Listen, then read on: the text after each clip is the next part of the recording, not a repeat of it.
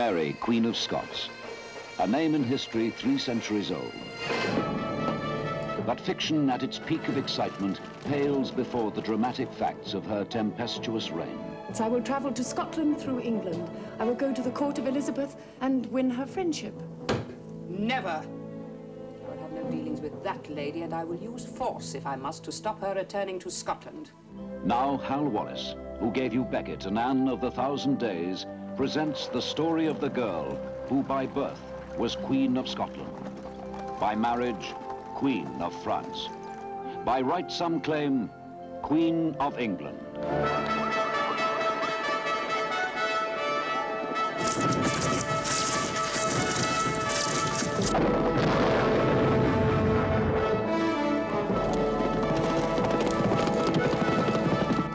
Madam!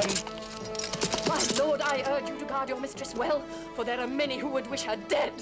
This woman who has offered me the most deadly insult charms you, my lord. Oh, no. I find her tiresome. Oh, madam! Two of history's most powerful women are portrayed by two of the world's most exciting stars. May it please Almighty God, she hates me as I hate her. Vanessa Redgrave as Mary Stuart, who was first a woman. Glenda Jackson as Elizabeth, Queen of England, who was first a monarch. Queen of Scots is lighter of a fair son. I am but barren stock. The papal spy Rizzio has bewitched the Queen. There is talk of their meeting in his room at night. State business, they say. Well, they say that you are cuckolded, my lord. Lies! Darnley, Mary Stuart's second husband. I am the king! I will be obeyed!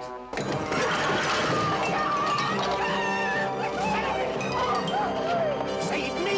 Save me! Rizzio, kill him! In this casket are your letters to Lord Bothwell that prove that you are a murderess and that you led the king to his death. Abdicate, or I will publish them and have you tried for murder. I desire her to be without power, but not dead. I will never abdicate. I am the queen. I will die the queen.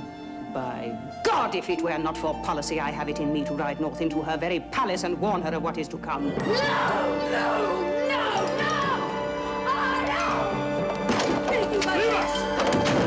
Favorites of queens, victims of fate. If I bring you proof that she plots to kill you. No. Written proof, irrefutable proof. Is there such proof? There will be.